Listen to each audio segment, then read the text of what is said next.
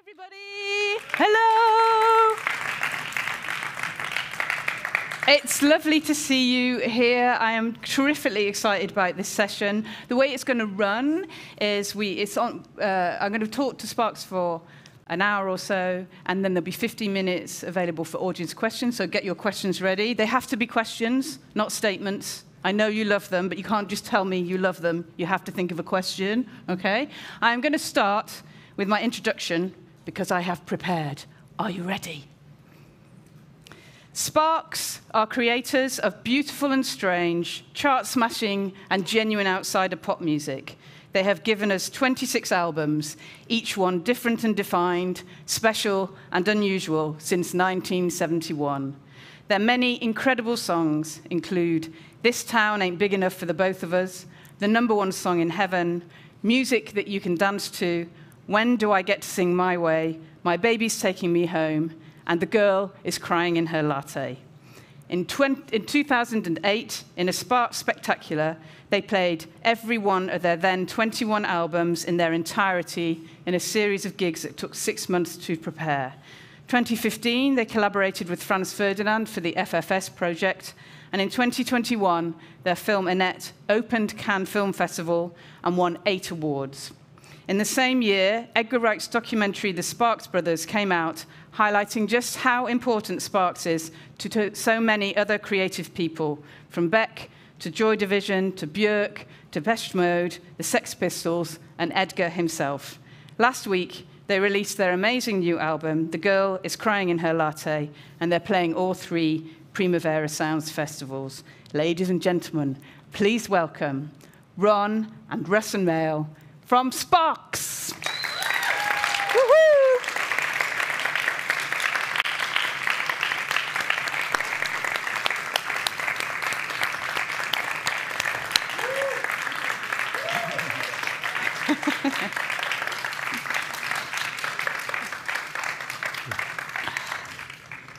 Oh, let's sit on our comfy seat. I'll have a lounge. This is symbolic here. Yeah, keep the space. Okay, so if we think about the Edgar Wright documentary about you, the Sparks Brothers, one of the things that you say in the film, Ron, is that you say that the essence of pop music is, if you don't like this, we don't care. That's a really kind of amazing statement and something that would be an absolutely brilliant statement to make your career about, but it's actually quite tough. I mean, is it true? Do you not care when you make music? I mean, in general, it is the case. I mean, when we're dealing with pop music, so there has to be a certain level of reaching people, or else, you're just doing kind of a hobby on your own. But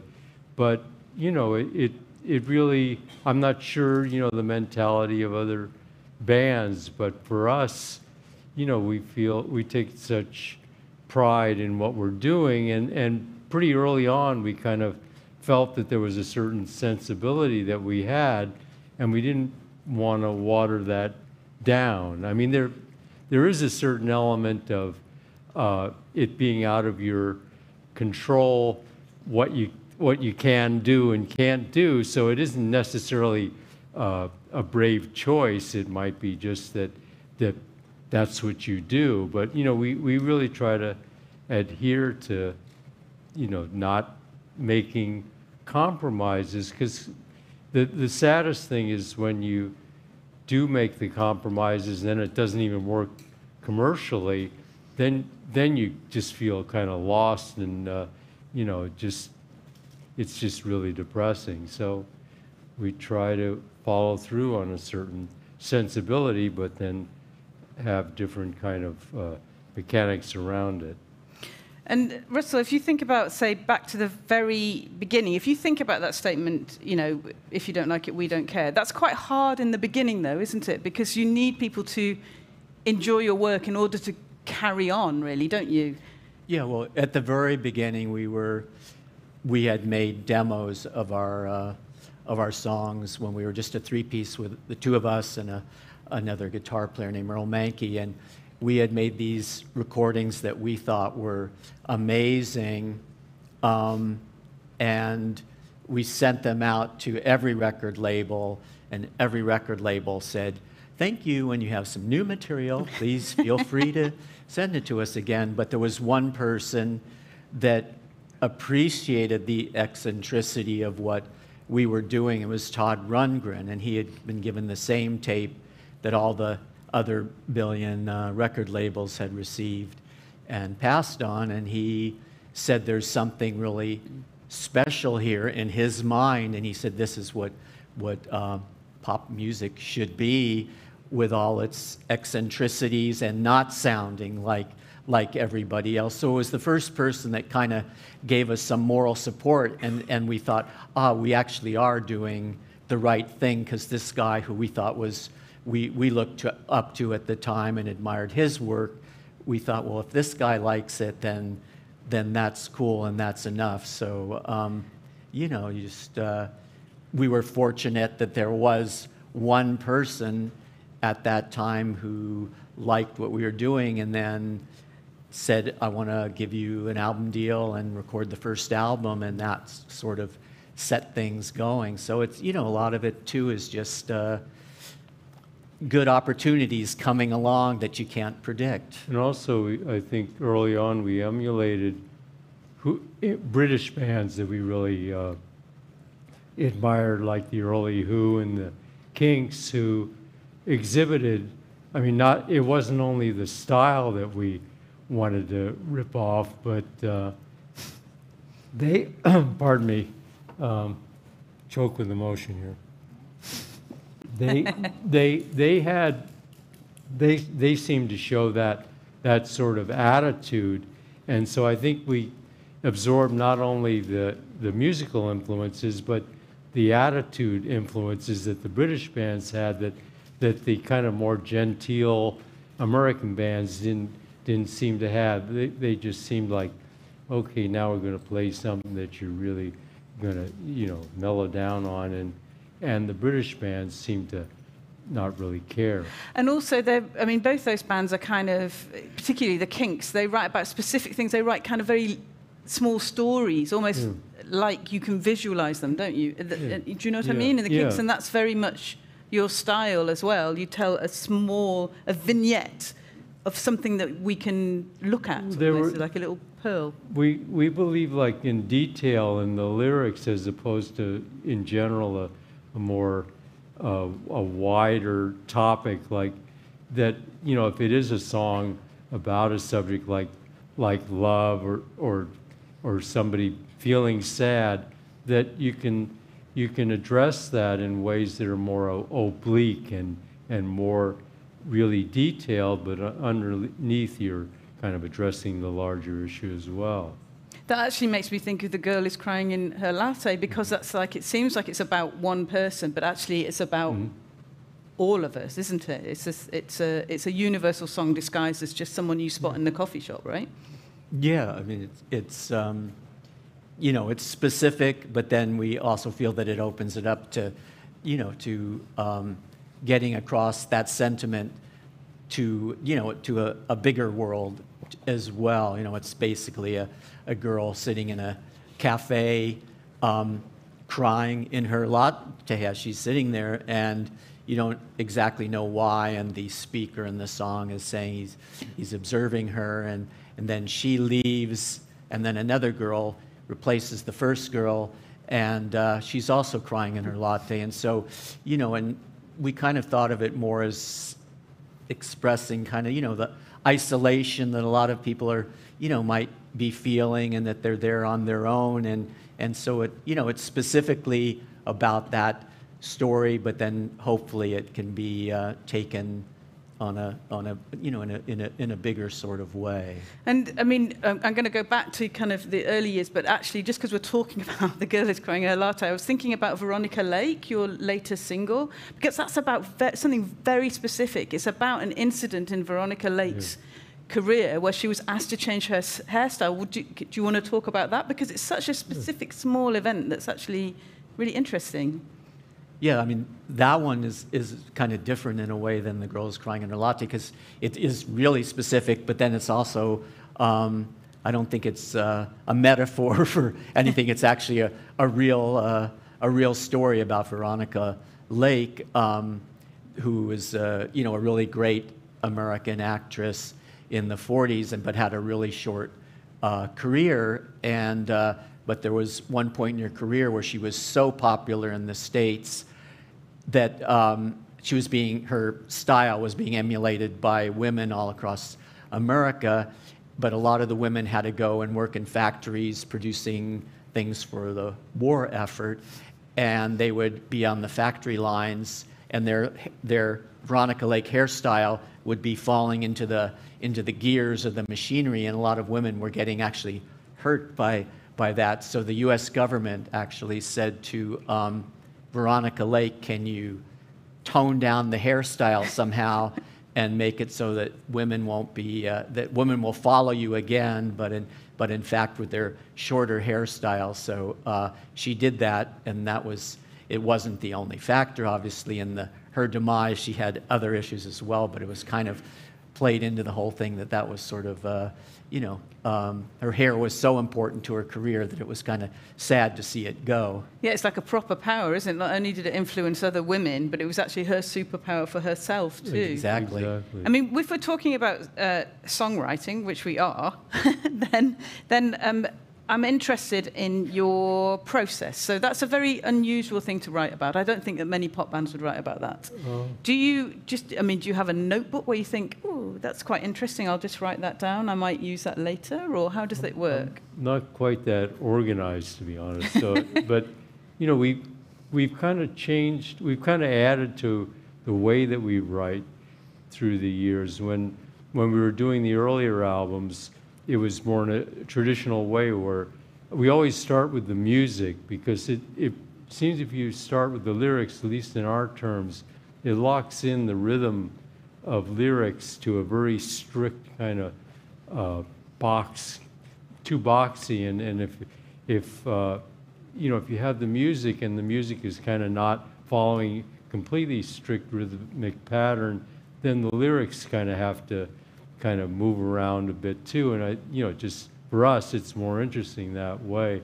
But early on, we wrote in a more traditional way, where either there was a song that was written on the piano with some singing and a guitar, and then brought into a studio, and we would we would have a rehearsal, but then arrange it earlier, and then go in and record it. But now, one of the advantages of just the whole process is that we can also write in another way, where we just go in. Russell has a studio in his house now. We've had that for about 8 albums. And so we're able to just sometimes not to have a preconceived idea and just go in, and maybe, a musical sound will kind of inspire us to come up with something. So it kind of helps as far as eliminating any kind of feeling of writer's block, because you can move from one way of writing to another. And so we never really feel that we got to take off a few days. It kind of you just shift to another way of writing. And you're known for, you work very hard. You work all the time. You're performing at the moment. You're kind of doing lots of different gigs, but you do work hard. If you're not doing a tour, you tend to be working on your next album, and you do it, almost like a job, right? Yeah, for us, that's the, we always feel if we don't have something new in the pipeline, that you kind of feel naked, that, that it's always been kind of our history where we had to come up with something that would force the situation to unfold in a certain way. And if you kind of sit back and just let things come your way, we found that they usually don't, but it would usually be a situation where Ron will write a song and get us out of a situation that is maybe more... This is your get out of jail free card. Exactly. Another song. Yeah. So you say, please write a song now, because we're in trouble.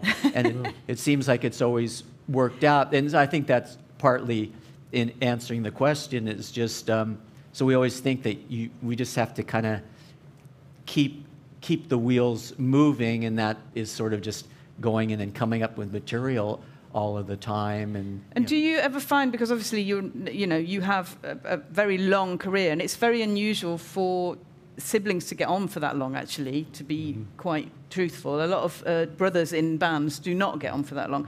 But I imagine that one of the reasons is because you have similar taste. So if you're working in the studio, do you ever, does, say, Ron come up with something and you're a bit like, no, I mean, please, no. Does that ever happen, or how do you work it out? No, I mean, we do have similar tastes. So, I mean, there'll be specifics that we may not agree on, but the overall thrust of everything, and we see it the same way. And so I think, in our minds, it's odd that there are the other brothers acts that don't get along, the Kinks and the Everly Brothers and the Oasis Gallaghers and all. We just think it's strange that you would be in a band and not get along. So, but historically, I guess our situation is more unique. We don't have competing situations within the band. I mean, it's pretty clearly defined that Russell is the lead singer and that I'm the keyboard player and write a lot of the things. So it isn't like I feel like I'm being kind of left out of anything, or that he does as well. And I think maybe that might be a problem for some of those bands. But there is a big gap. Yeah. The no-fly zone right here. So. So let's go back to some of those early years. You were talking a little bit about the early years with Todd Rundgren, and after that time, you came to the UK. You were influenced by the bands in the UK. You came over to the UK. You made Kimono My House, and in the UK, and it was it was a hit. It was a big hit, propelled by a great single that went on to Top of the Pops. I'm sure lots of people know this. After 1 week when you were meant to be on Top of the Pops, but it didn't happen, you didn't have work permits, and then you came on to Top of the Pops. That was an amazing time. You were selling, at that point, 200,000 singles a day. I mean, that is absolutely astonishing. That's from 0 to, not even to 100, to 1,000 miles an hour. I know it's a long time ago, and I'm aware this is a cliche, but what did that feel like? No, I mean, it was amazing because the two previous albums that we had that Todd Rundgren was involved in, we all loved those albums, and Todd loved them, and but they didn't have much commercial success. And then Island had seen us in the UK when we went over with that original band playing, and they said they had thought that they really liked Ron's songwriting, they liked the singing, they liked our personality and characters, and thought that if we would relocate to the UK, that they felt that we would be able to reach a bigger audience. So they were the ones that instigated or offered us a situation to go to the UK, but just for the two of us. And so for us, that was a dream come true. We were now going to get to be an actual British band. And so then when we went there, by the way, with no material at all. They were signing kind of a concept in a certain way, and they had faith that we would come up with the goods. And so This Town Ain't Big Enough for Both of Us hadn't been written at the time, but they had faith that we would come up with something, and we did. And so that song doing so well, just sort of launched everything. But for us, it was a fantastic period. But for us also, we didn't kind of know the difference between that and the previous two albums, why the other ones didn't work, because we felt they were equally strong, and it was just the situation that had changed surrounding us. Whenever we've written, we've never pursued the song that would be the one to bring us commercial success. It's always been kind of an accident, really, and so we're kind of surprised at those moments, and sometimes it happens only in one country and not other places. And because I don't know, most bands that have some commercial success, it's either kind of all or nothing. But for us, sometimes a song like a song that we had written in the 80s, When I'm With You, was only popular. I mean, it was known in some other places, but mainly it was France, and you know, it wasn't like, oh, it's time to write the hit single. It just it just happened. And also that song, This Town, Ain't Big Enough for Both of Us, it really didn't sound, in our minds, like it was a hit single. It was... It's a very unusual song. Yeah, yeah. And to their credit, Island Records said we should release that one as opposed to one of the other ones that was more traditional with a verse and a chorus in the middle eight that sounded like, oh, that sounds like a hit song. They went with the other one, which was bold at the time, and we appreciated the fact that they wanted to kind of throw everything at it and just say, this one is so unique that it has to work. You know? Yeah, it's interesting because it is an exceptionally unusual single, I think, and then it was kind of launched, well, in Britain at least, by your Top of the Pops appearance, and kids at the time were really kind of wowed by what you both looked like, I think. But it's also interesting to me because I can hear in quite a lot of your work, a song will then kick something else off. So when I think of that song, I kind of actually think of kind of Queen's song, but later on, so that sometimes your influences kind of pop up in things later. And I'm not sure if it's conscious or people steal things in the way that people do, but they do seem to pop up later. And I wondered how you felt about that, you know, that because it's on one level amazing to be influential, and another level slightly galling. Yeah. Well, I mean, in the Edgar Wright documentary, he was amazing to have gathered this cast of creative people that spoke about Sparks and in a lot of cases the influence that we've had on them. And so when you kind of hear it now after the fact, I mean, it's really satisfying to know that what we were doing, that actually other artists were listening to it, and if they were either being influenced by it or ripping it off, however you want to look at it, you know, in a certain way, it's flattering that people were out there. And with the documentary, we were especially happy because it was artists from different kind of genres of pop music that found something from different eras of Sparks too. Yeah. You know, there are the ones like you know, the New Order folks that, you know, were listening to Number One in Heaven album, but then there were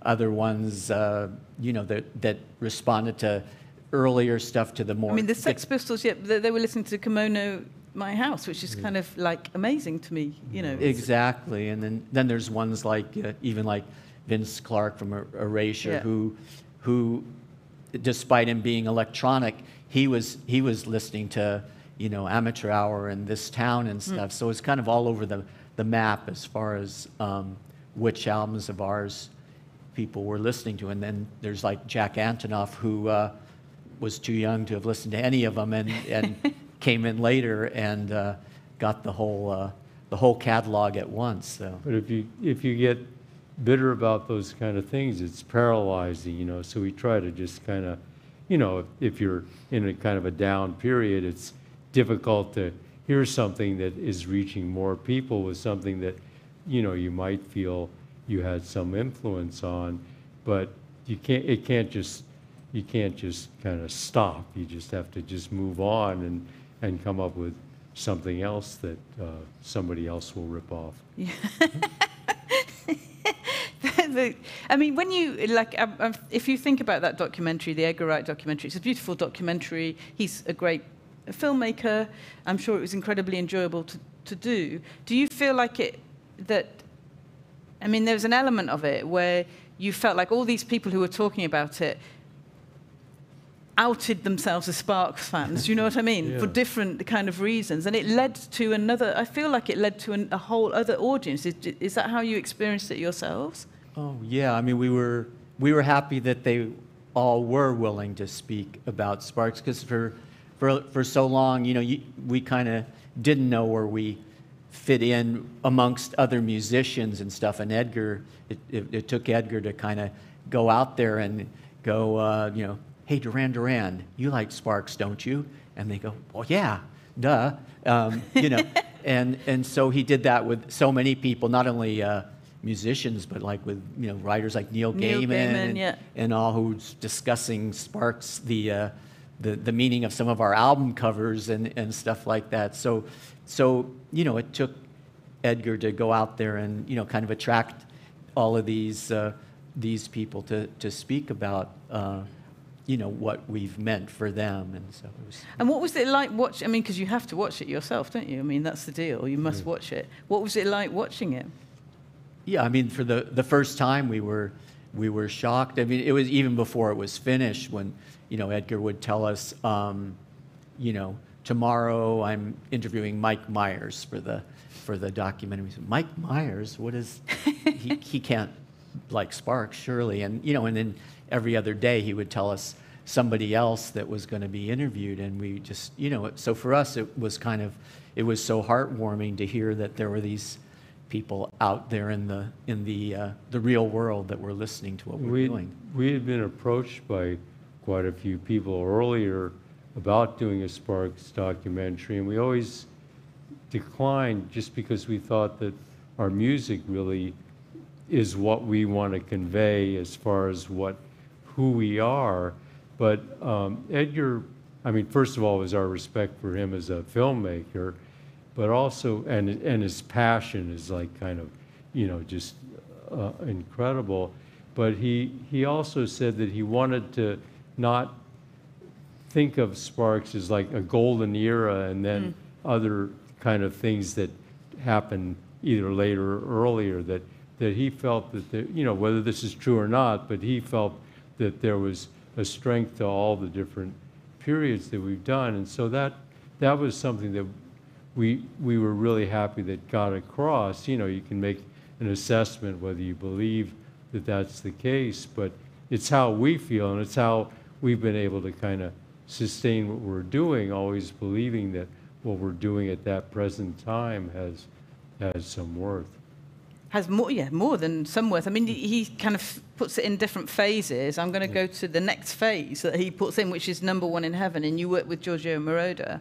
And that's, I mean, that was a very, you know, people have worked with Giorgio Moroder since, you know, but like that was an important move for you, wasn't it? Because it was a move out of a certain way of making music, to work with somebody like him, who is, you know, obviously a respected producer, but was making different music. When you work with someone, he's an exception, it's very important, but when you work with new people like that, obviously you're learning, aren't you? What do you feel like you learned from Giorgio Moroder? Yeah, well, at that point in our career, we'd had the albums from the UK, which was a traditional kind of band format with guitar, bass, and drums, and then we're always kind of just you know, yearning for something beyond, something different, and we had heard I Feel Love, and we thought that was just an amazing record, and we just thought, well, what if, you know, we were in a different context that wasn't necessarily guitars, bass, and drums, but that kind of electronic thing, but we didn't really know how to achieve that, and we said, well, what if we just you know, go to Giorgio directly, and we told a little white lie and said to a German journalist that our next album's going to be with Giorgio Moroder, but we hadn't even spoken to him yet. And she said, I know, oh, really, Giorgio is a friend of mine. He hasn't mentioned that yet. And we said, oops, busted.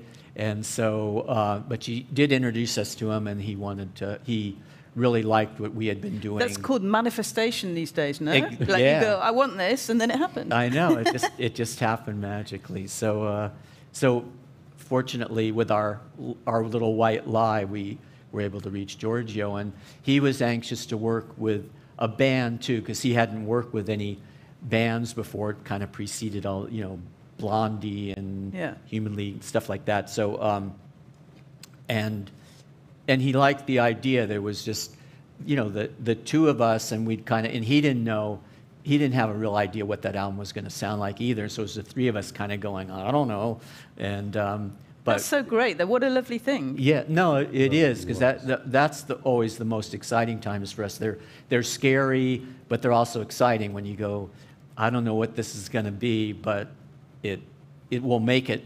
We'll make it into something special. And so Giorgio went at it with that same attitude, and we all kind of just cobbled away the stuff. And we did learn lots on the electronic end from him, because we didn't know our way around a Moog synthesizer at the time, but learn from the best. Yeah, well, exactly. And now it's easy. It's easy. I want to talk to you. We've kind of vaguely talked a little bit about the different phases. There was a time when when things were difficult for you, and it was mostly because you were slightly sidetracked into film. There was an idea that you were going to make a film with Tim Burton, and films take ages to come about, don't they? They just take ages. So you can write things, you can tweak them, then somebody else says this, and then you're getting the money together. And it coincided with a time perhaps when the music was not quite so much in the forefront. And then after that fell apart, you picked yourselves up. But what I wanted to know really was what that time helped you understand about yourselves as artists and what you took from there, because there was a time when it felt fallow because you were concentrating on something else. Well, I think one thing is that we realized that even if we're working on a project that is, outside of the Sparks songs, 3 and 4 minute songs, that it's important for us to not put everything into that. We put everything into it as far as, what our passion and all of that, but not to kind of abandon what is our strength and what our real love is, which is pop music. And so we realized that it was kind of a hard lesson to learn, because we thought it was based on a Japanese manga, Mai the Psychic Girl, and we thought this is going to be the next Sparks phase, but we kind of left, in a way, pop music for the 4 years, but then we realized that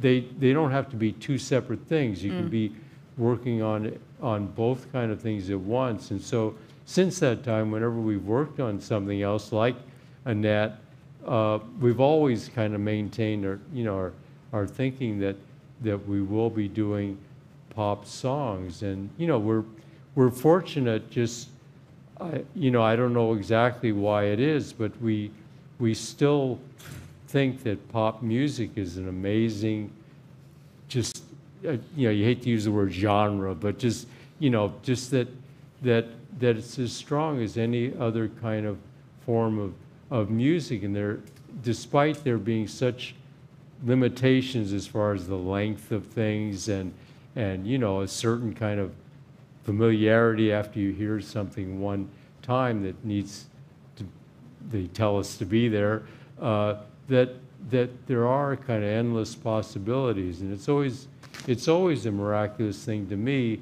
not only through us, but just to hear somebody else doing a song that that just kind of just is like such an, how did they come up with this? And, this hasn't been heard before, despite there being, millions of pop songs being done before. So we'll always return to that, but for us, I think it helps working in those other areas, because you return to the pop music knowing the strengths of what that really is, and with more energy, I think. And we learn too with films, it's sort of obvious, but you don't realize it really at the time, that it's more of a collaborative process than just being in a band that, it's a dictatorship with our band, and the two of us are kind of the, co-dictators of Sparks. But when you're working on a film project like we did with Annette, even though it was our original idea and all of our music, that at some point you have to relinquish some of your creative energy. Yeah, and it's hard. Yeah. It's hard to do that, because we've never been in that situation where we've had to relinquish anything. musically or creatively. And so, but then the flip side is, if you're working with a great director like Leos Carax, the French director who directed Annette, and his also passion for Sparks. So it was as good as a great a situation as it could possibly be. But then he's also a really strong director and has a lot of ideas. So that's the flip side of doing music within a movie. The movie process. I mean, in a certain way, like even working with Giorgio Moroder, there's a certain element of that where you're working with somebody that you know is kind of a master in something, but that it's what they're bringing to you is something that maybe will be something very interesting. Yeah, I mean, one of the things also you've talked about is the power of the delete button, and I know that that you can do a project and then just think, you know what, this isn't what we want to do. So I know, for instance, that after, say, you did an album called Balls in 2000, then you did a whole other album and you pressed the delete button on it. That's quite a strong thing to do. I mean, it's obviously the right thing to do because then you did Little Beethoven, but like, it's a strong thing to do if pop music is what you want to be making. Yeah. How did you know to go? Yeah, well, I mean, yeah. No, go ahead. I mean, it was almost like it was different, but a similar kind of idea to when we started working with Giorgio, of just wanting to kind of erase everything you'd done before and try something different. And so there was a similar kind of situation at that time where we did have another album ready, sort of, and then we were thinking, God, just another album, and that wasn't kind of enough for us at that time, and we just felt like we just wanted to try to shake things up for ourselves creatively, and then hopefully that would also shake things up for the outside world, in their perception of what Sparks is. And so we then did that album, Little Beethoven, and with the thought process being that we would kind of get rid of all of the trappings of normal pop bands. There would be no guitar. Well, there's a few exceptions on the album, but basically no guitars, no drums, no traditional rock drums, and no bass guitars, and they would be replaced by these really thick and aggressive vocals and thick sort of string parts, and all kind of, we wanted it to not be a soft album. We wanted to still have the aggression of a traditional band, but to be done with different instrumentation. I don't know if we've learned that many things through time, but the one thing that we picked up is that we're able to kind of step outside of ourselves and be able to look somewhat objectively at what we've written and know whether it really is top notch or not. At least in our top notch in our terms. I mean, that's a very subjective thing. And so at that time, it just didn't seem right. Yeah. It's interesting because then it also came out with one of your most strong songs, which is My Baby's Taking Me Home. And it's actually, I mean, if I described it, it would sound weird because you just say, My Baby's Taking Me Home a lot. And then the music does its thing. But, that's an amazing, for me, it is a pop record. And yet if you wrote it down, it doesn't sound like a pop record at all if I was to describe it in the layers of what it does. But it is an incredibly moving pop record. So in the end, it works, right? No, it did in our terms. The other interesting thing about that album, in certain territories, it was Chris Blackwell, who was the head of Island Records when we first signed for Come On to My House and that whole period of ours. He then went on to create a label called Palm Pictures. It was a film company and also a label. And he caught wind of the Little Beethoven album. And the same way that he responded to This Town Ain't Big Enough for Both of Us now, years later, he had heard the first song off of Little Beethoven called The Rhythm Thief, and he said this song hit him the same way that This Town did at the time. And so, several years later, to respond to what we were doing musically in the same way, but with a completely kind of different approach, but something kind of probably just as idiosyncratic as this town was at the time of the Rhythm Thief. It was really satisfying, and he then again, wanted to have Sparks with him again. Yeah, quite right. Should we talk a little bit, given that we're at Primavera? I'm going to ask this one question, and then I'm going to throw it open to you, audience. So, this question about live. Okay, so you obviously we can imagine you making your music in whatever setup it is. You do lots of different types of setups now, really, because you work with other people. When you take your music out live, you play songs from all eras. There are some songs that people want to hear, perhaps the hits or whatever, but you literally can play a song from your first album and songs from your new album that people maybe don't know, and they all seem to work together, right? Is that, obviously it's planned, but, that must be very satisfying. No, it is that we kind of learned that the lesson almost when we did that 21 Nights thing, that it made us almost reassess some of the older albums that had kind of slipped through the cracks and weren't that visible to a big audience. But then when we revisited them in a live context, we thought, God, that song's not that bad.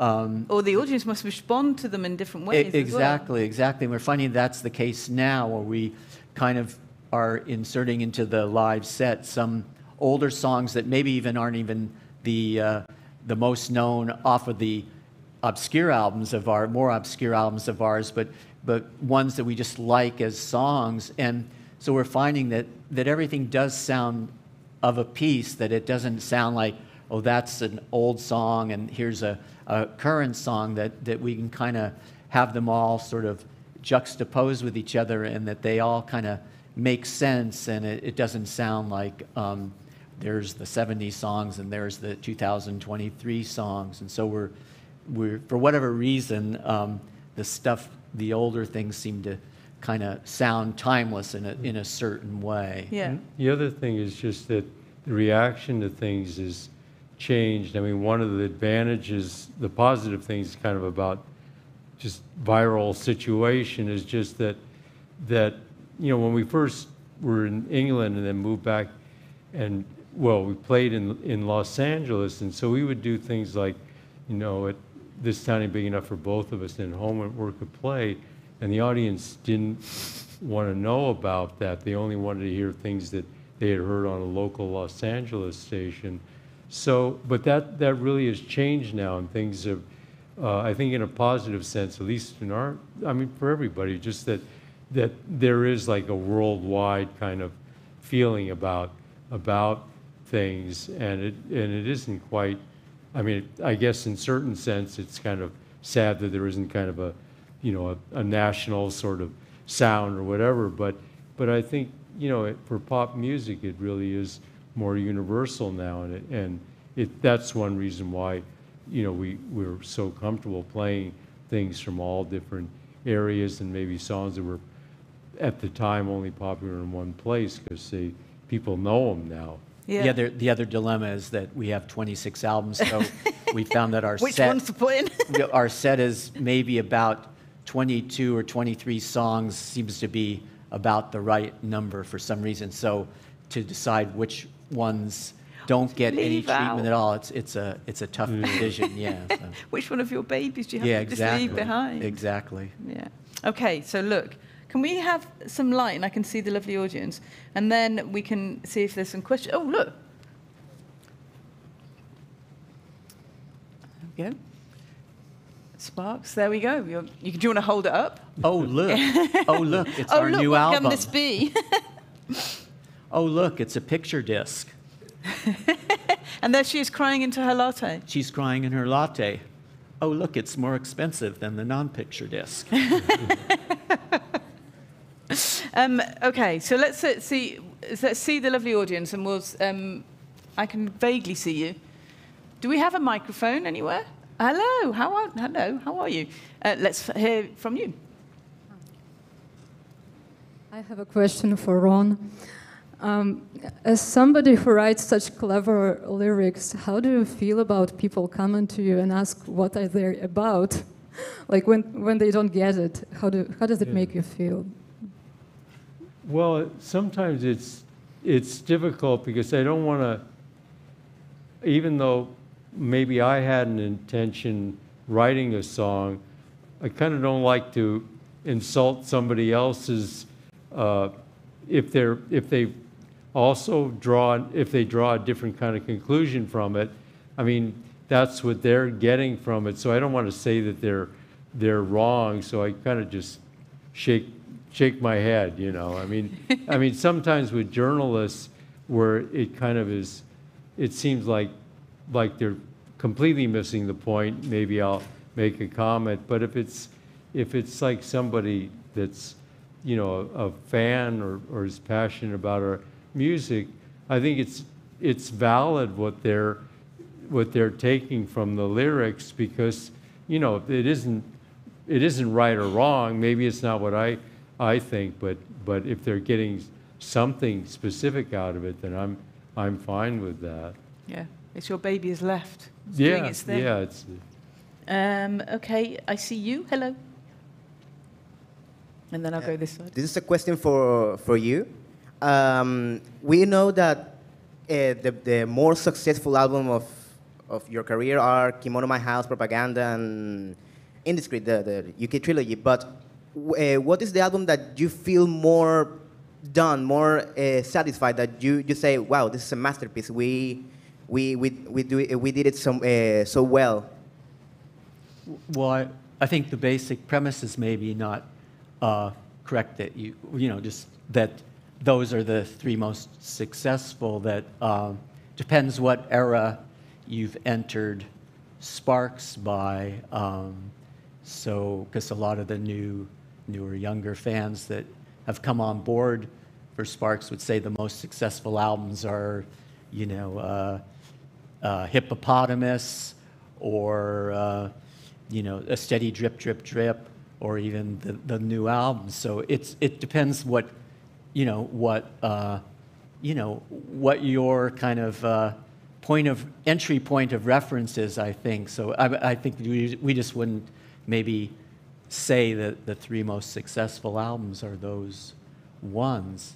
But I mean, to further, you know, answer somewhat your question, I mean, you know, there's different periods that have had something special that we feel, you know, that have had something that was really unique. You know, even When Do I Get to Sing My Way was probably more successful commercially than any of the three albums you mentioned. And so that was a really, you know, it meant a lot to us, because it was almost like what's happening to Sparks now, in a way that a lot of new people are finding the band, and a lot even that haven't heard of the band, don't know any of the history, but even with When Do I Get to Sing My Way, they thought it's a brand new band, and they responded to that song and really just loved it. And it was particularly in Germany was the biggest success of that song. But we're finding the same things kind of happening now, and so that for us is kind of really satisfying. And you know, some of the eras we talked about with, you know, Number One in Heaven was a unique era, and but it's also interesting, I think, now, because if you think about things like you mentioned journalists, music journalists before, that, like, say for instance, Number One in Heaven wasn't particularly like well received at the time, and then it was well received later. It was like almost sometimes some of your work is appreciated later on. No, you know? Absolutely. Number One in Heaven, when it was released, was crucified by the British press in particular, saying I wasn't older. They were saying that we were blasphemous to the rock cause. We had been a rock band, but the really satisfying thing was the public thought differently, and there were 3 hit songs off of that album in the same UK. So sometimes the public is smarter than the critics. How could you say this? I'm sure you're right. Okay, I'm going to go, yes, I see, okay. I'm going to go this lady, and then I'm going to go to you, and you, and you, okay? This lady first. So in one of the recent interviews, I think it was for Variety, sorry, I can't really pronounce that right, the interviewer asked if Edward Hopper was influence for you for the narrative perspective of the girl is crying the latte. And also Miranda here mentioned the vignettes as the point of departure for many of the lyrics. So, and when I read the lyrics and then when I saw the video, the way you arranged for the things to happen in the foreground and in the background at the very same time, the composition, the style, the visual style, I kind of thought of a Swedish director. I don't know if that was actually my question, if you know him, if you like him, Roy Andersson, who is also compared to Edward Hopper and whose influence comes more from paintings, from working with a depth of field and things happening simultaneously. And also he combines this humor and absurd tone with much more serious aspects, or I don't know. So my question is basically, do you know Roy Andersson? Do you like him? And what other movie directors have you been recently finding interesting? No, we're not laughing at you. We're the thing about Edward Hopper was it was unusual because we had done the album cover, and then Ron had discovered that Edward Hopper had the painting that you're talking about. It's called the Automat. Yeah, and it was really we didn't know that. A so isolated girl with her coffee cup looking almost like she's crying in it. And so we were really intrigued to see that painting of his. And and the other person you mentioned, I don't know him. Do you know him? Roy Andersson. Oh. A Swedish movie director. Yeah. No, I like his films. Yeah. I mean, film is, just in general, has always been such a big part of our experience. It's always hard to we don't kind of use film and pour it into our music all the time. Obviously, a reference like Veronica Lake is a direct thing, but I think that just cinema in general, where it's kind of large, where things are sometimes larger than life and very specific and just where you can see something, that's really important in what we're doing musically. We always can kind of not necessarily see the lyrics being acted out in the songs, but there's just kind of sometimes a vague visual element of what a song is. So, it's been we mentioned in the documentary and all, but just film has always been important to us. I mean, Russell studied cinema at UCLA, and so it has to have some major influence on us. But I like the music director. Yeah, I mean the first Swedish director, obviously, that we ever learned about was Ingmar Bergman, and it was at the time that we discovered all the French New Wave films. We also discovered his films, and it's a whole other world from we grew up watching Hollywood movies, cowboy films and war movies, and to then kind of shift to seeing those kind of films. It was just the idea that there's another way of doing something, I think, was influential, that even within pop music there's another way of thinking about the whole area. Yeah. Okay, so you were next. Thank you. Hi, my question is it's obviously the longevity of the band, but it's like a thing that we don't really talk about is when we talk about the highs, but we don't talk about the lows. It's interesting to me how you manage to keep the project going and never let it go, and it's a testament to how you perceive the band and how much you believe in the project. And I want to know, what were you doing? What was the thoughts process and the work process when the bands were at the lowest point, and what made you keep going? And obviously later, how sweet it is to feel validated at the newfound success again. Yeah, I mean, it's, I guess we're just so passionate about what we're doing, and we kind of have blinders on too in a certain way. So we, you know, you just, we don't like, we're very insular, and so when things aren't going well, we kind of, there's nothing else we want to be doing, but we know we want to be creating something, so there's no option other than, well, let's do something else. And I think I mentioned it earlier that sort of the thing of, if we sit around and do nothing, then probably nothing is going to happen surrounding the band. You know, we can't sit and wait for some, divine intervention to happen. That it usually happens because we do a song, or the situation even with Annette, the movie, for example. No one was asking us for, have you got a movie? We did that album, which is a narrative album. This was before we gave it to Leos Carax to hear, but we thought it was going to be Sparks' next album, was going to be this narrative with that story of Annette. And then just by chance, we went to Cannes for another project that we were trying to get off the ground, and Leos Carax had used a Sparks song in his previous movie, and then someone had said, would you like to meet him? We said, oh yeah, it would be great.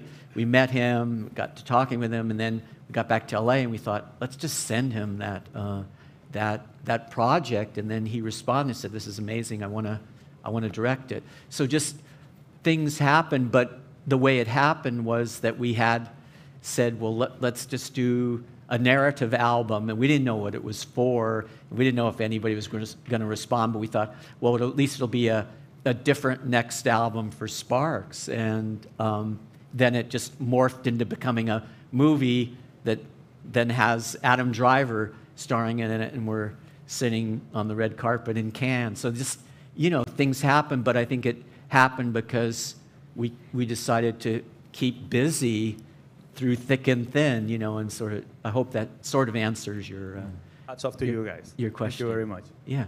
Okay. Well, there's so many questions, but I've been told to wind it up. Are we winding it up? Oh, so many questions. One more, okay. All right. I would like to have a lady ask a question. So. A very quick one. It's very easy to get overwhelmed with your discography, as with Frank Zappa's collection. You open Spotify and you're like, oh my God. Where do you start? For, a recommendation for a new listener, let's say. You can start at the beginning and work all the way through. Yeah, well, I mean, what we, even with the new album, that's the new album. That we kind of go at things where if someone has no idea of what Sparks is, we would like to think that the latest album, and we're that proud of it and that passionate about it, that kind of encapsulates the essence of the band and is equally, in our minds, just as strong as anything we did way back when. So as an entry point, we would hope somebody that's new to Sparks would just pick up on the latest album, and that would be their entry point to then going back and discovering other albums of ours. And so maybe they should start backwards. Yeah, starting backwards is fine. And I think that was one of the dilemmas that a lot of people mention with, not a bad dilemma, but with Edgar Wright introducing to the world, to a bigger world, Sparks, was that we have a lot of people asking that same question, is like, well, wow, they have 26 albums, or 26 now albums, and like, where do I even begin? But it's not in our minds, a bad problem to have, that someone doesn't know where to start. But we would say, start with the latest and then go through the others. Edgar Wright said that his first album that he ever discovered, the album that he discovered Sparks through, was #1 in Heaven album, and then so he kind of went backwards from there at the time. So it kind of is different for whatever period and the person. Exactly that. So you start with that one. I don't know if you've seen it. There's a picture disc here. You could start with that one. That's and the correct answer from a managerial perspective as well, just to get some sales. Exactly that. Okay, so look, I'm going to wind it up now. I'd like to say thank you for being a lovely audience, for remaining rapt during the talk. I hope you have a fantastic Primavera. Go and see Sparks. They're playing tomorrow. And I'd like to say thank you very much to Ron and Russ and Mael, the fabulous Sparks.